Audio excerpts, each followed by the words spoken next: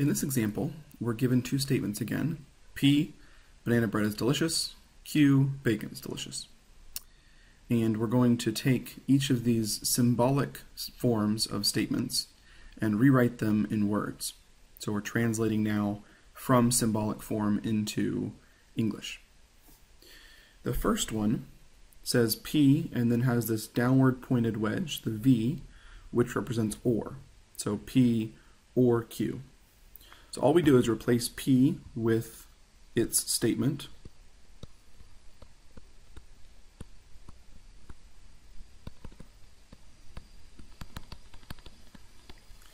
Then include the word or,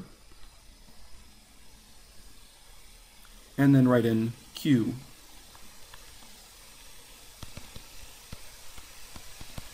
So we get the statement, banana bread is delicious, or bacon is delicious.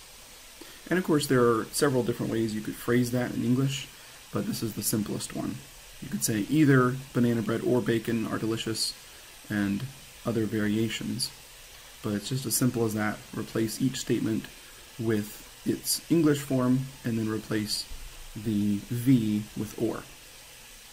For the second one, we have not P or Q. So we first negate P. We could, for instance, write banana bread is not delicious.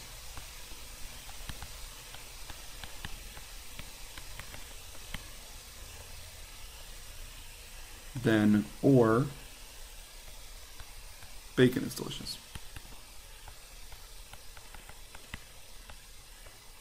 You could also say it is not true that banana bread is delicious, or it is true that bacon is delicious. And there are other variations on that, but that's the simplest form. Notice the next one. We have P and Q in parentheses, and then not in front of all of that. So we're going to start with the statement P and Q, and then negate the whole thing, not just negate one piece of it. So we'll start with banana bread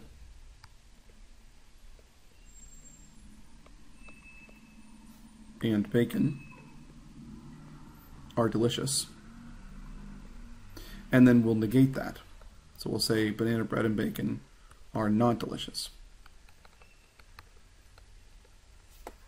You could say it is not true that banana bread and bacon are both delicious. There are, again, different variations on that. But this is one version of that. Notice again that we first wrote P and Q and then negated that whole compound statement.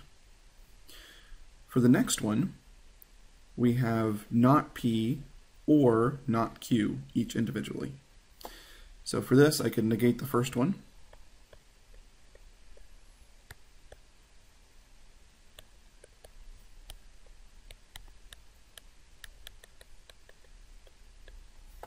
Then write or, and negate the second one.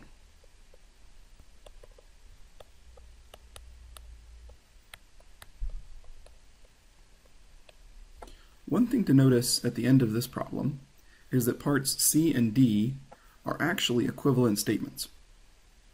That may be difficult to see with the way that they're written right now, but in order to negate the statement that both of them are delicious, all that we need to prove is that one of them at least is not delicious, either banana bread or bacon.